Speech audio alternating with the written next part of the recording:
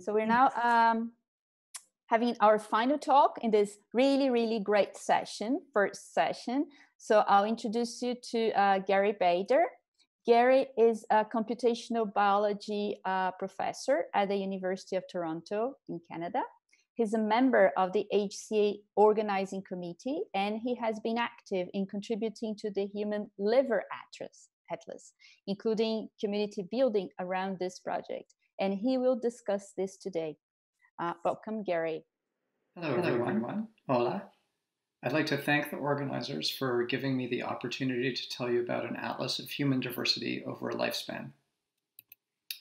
The human liver is the largest solid organ in the human body. It has many functions. It's a metabolic factory with over 500 known functions. It's an immune center that contains the majority of the body's macrophages.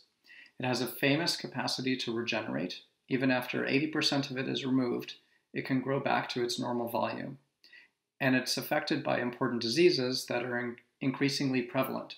Notably, non-alcoholic fatty liver disease is estimated to affect 1.7 billion people worldwide, and an estimated 500 million people are affected by viral hepatitis, which can lead to liver cancer. The human liver is highly structured, formed by these hexagonal-shaped hepatic lobules, which are repeated approximately 1 million times in one liver. The lobules themselves are made up of specialized capillaries called sinusoids, and all this plumbing serves to process and filter the blood at a rate of about 1.5 liters per minute. The liver contains 10% of your blood volume at any given moment. While we know much about liver physiology and anatomy, we still know very little about how its cells work together to carry out its normal functions and how inflammation, fibrosis, and eventual liver failure work. This became very apparent with the first single-cell resolution transcriptomics map of the human liver in a 2017 and 2018 project led by liver transplant surgeon Ian McGilvray, liver immunologist Sonia McParland, and myself, contributing computational biology expertise in Toronto. This map was able to discover previously unknown functional specialization of a range of liver cells. For example, the map revealed that the traditionally defined liver macrophage, or Kupffer cell, could be split into two subtypes, one inflammatory and one non-inflammatory. This, of course, has important medical implications, as liver inflammation is a hallmark of many liver diseases. All of this data was immediately shared and made public as part of the Human Cell Atlas and can be accessed at the HCA Data Portal website. In parallel to the work I've just described, a number of other groups have developed outstanding human liver maps from a diverse range of tissue sources, using different methods and studying different aspects of liver biology.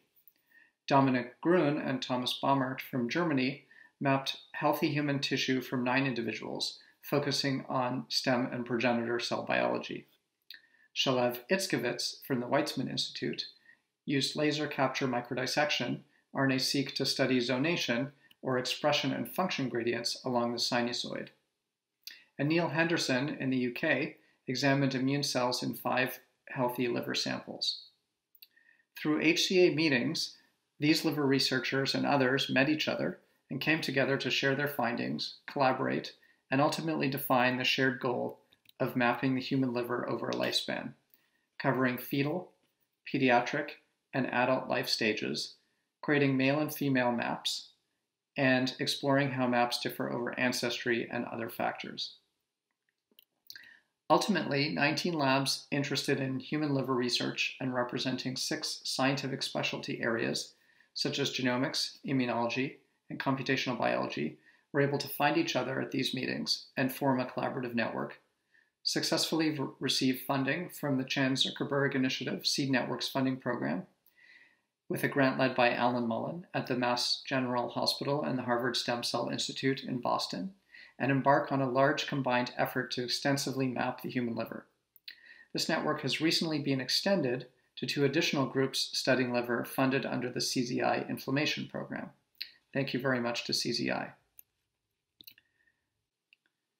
This project is receiving liver tissue from multiple sources, including biopsies, whole organs, parts of organs discarded from surgeries, and other tissue sources, and are using a range of single-cell genomics, spatial and imaging technologies, including single-cell and single-nuclei RNA-seq, spatial transcriptomics, technology for mapping immune cell subsets, such as site-seq, and technology for mapping T-cell epitopes, and 3D volumetric electron microscopy, to ultimately be able to create a single-cell resolution 3D spatial and molecular human liver map.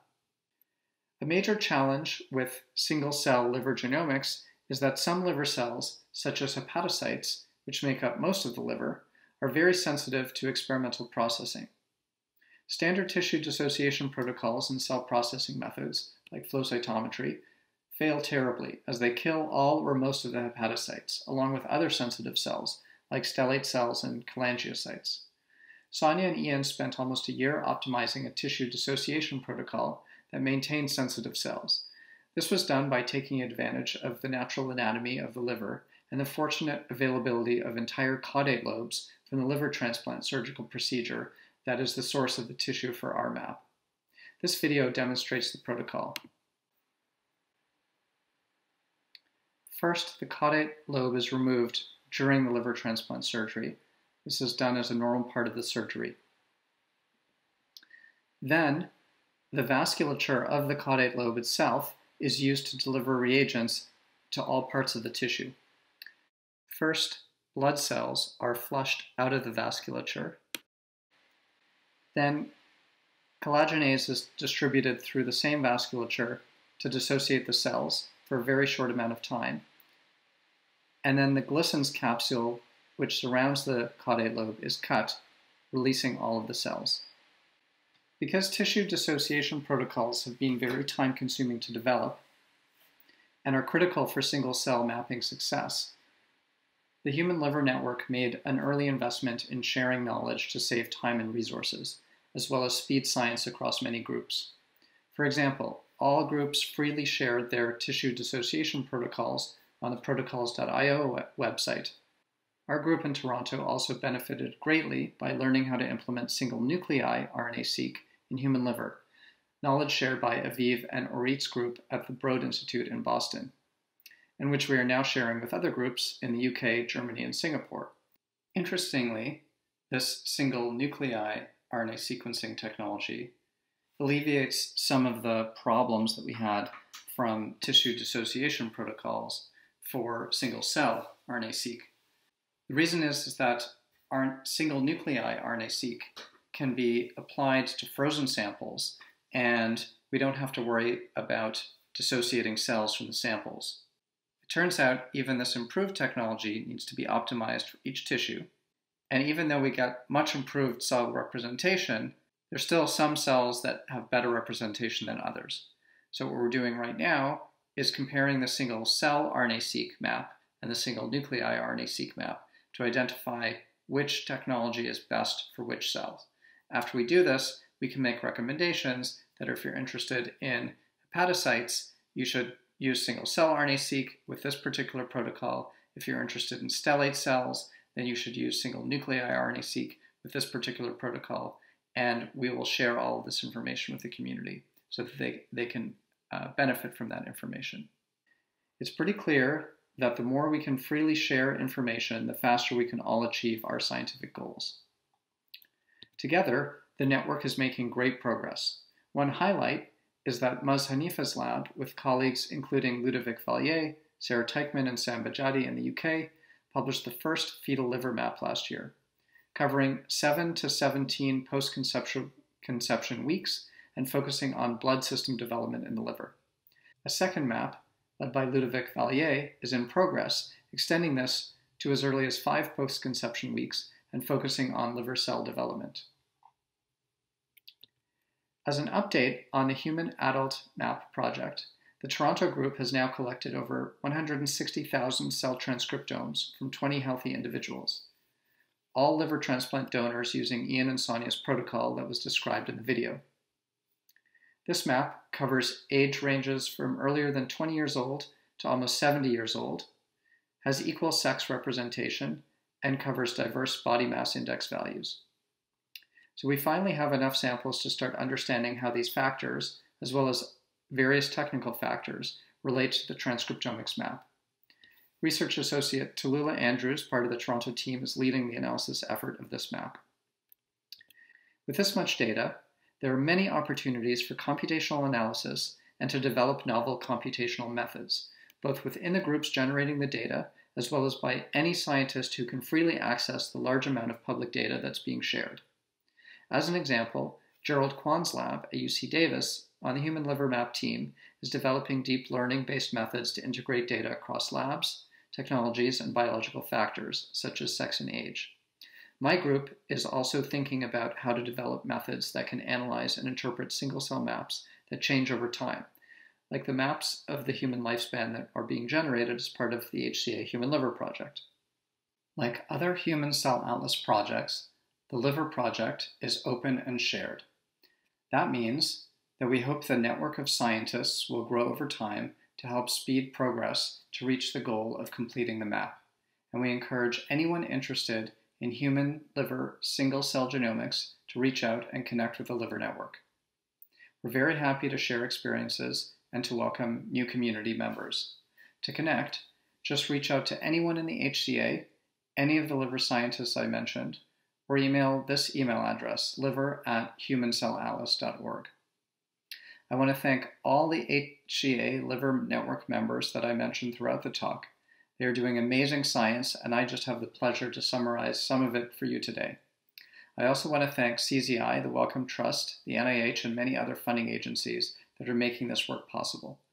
Thank you as well for listening, and I look forward to taking questions.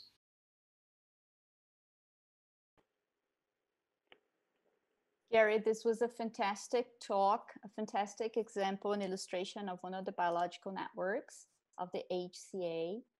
I guess participants are curious on how can they really join the effort? How do you select members for this community for the Liver Project? That's a great question. So the project is really open, and I think the whole HCA is really open. So just reach out to people that are involved to learn more.